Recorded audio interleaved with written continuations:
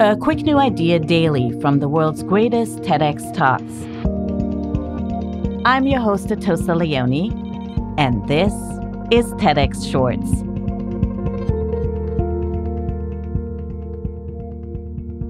Ben Hurst is the head of facilitation and training at the Good Lad Initiative. In the fight against toxic masculinity, Ben works with boys and men to find more ways for them to open up about their needs and fears. He shares what he's learned about the male psyche and how we can challenge what we think men are supposed to be.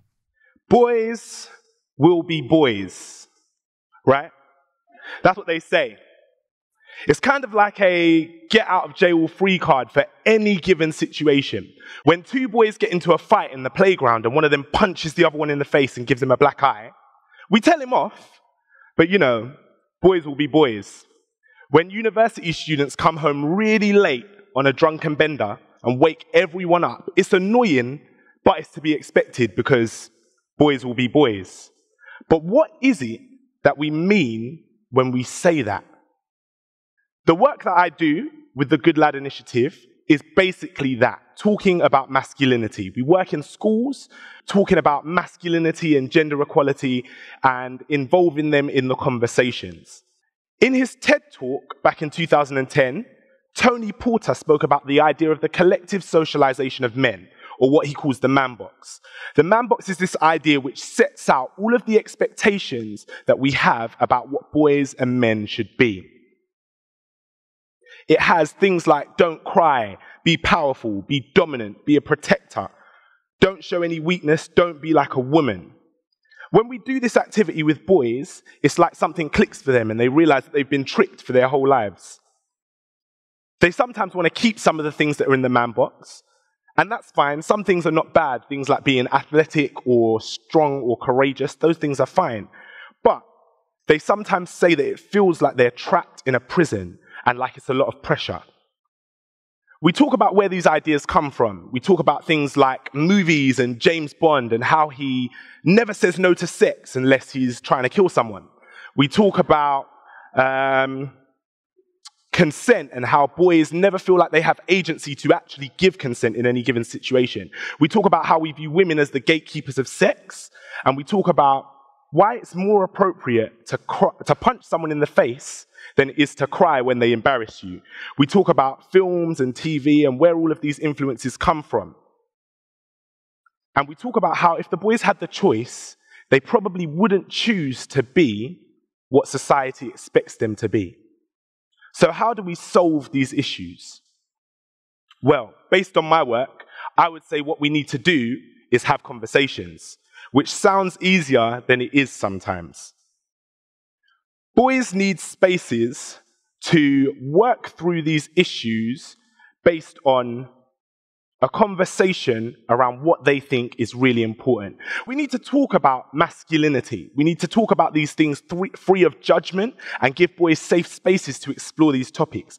We need to talk about where it comes from, how it's learned and inherited, and why we are rewarded for behaving in ways that are inherently negative. The reality is that boys won't just be boys. Boys will be what we teach them to be. So we need to have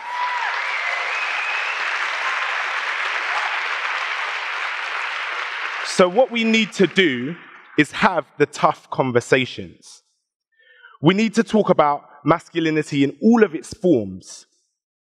The men in my life never told me that the patriarchy was shit for everyone. Boys won't just be boys. What boys will be is men. And that is when we will all have an issue. Not all men are violent, but the majority of violent acts are carried out by men. And so it's men's job to resolve these issues. Men need spaces to explore and express their emotions. They know that this man box is limiting and it's scary. They need to be able to opt out of things that are damaging, not just for women, but for themselves. And we can't just have the same conversation that we've been having about masculinity, where we talk about how it's toxic and how bad it is. The way we talk to men and boys about masculinity tends to be using a minimum standards approach. We tend to talk to them and say, this is what you have to do to not get in trouble. This is how you don't break the law. This is how you don't rape someone, or how you're not labeled as a sexual abuser or a harasser. But what we need to do is move to a discussion around positive masculinities. We need to talk about how men can have healthy and fruitful friendships and relationships, sexual or not sexual, romantic or not romantic. We need to move towards a new version of masculinity, one where we celebrate being a man and celebrate all of the good parts of being a man. We need to give men space to do the work. It's a cliche phrase, we say it all the time, but in reality, men need time and help to unpack and unlearn all of those things that they have learned that are harmful and damaging to themselves and to others. And we need to have the conversations. The TEDx talk you just listened to was recorded at a TEDx event in London, England. All TEDx events are independently organized by volunteers who believe in TED's mission of ideas worth spreading. Special thanks to the organizing team at TEDxLondonWomen. Want to listen to the full talk? Find Ben's talk and more at ted.com/TEDxShorts. I'm Atossa Leoni. Thanks for listening, and see you next time.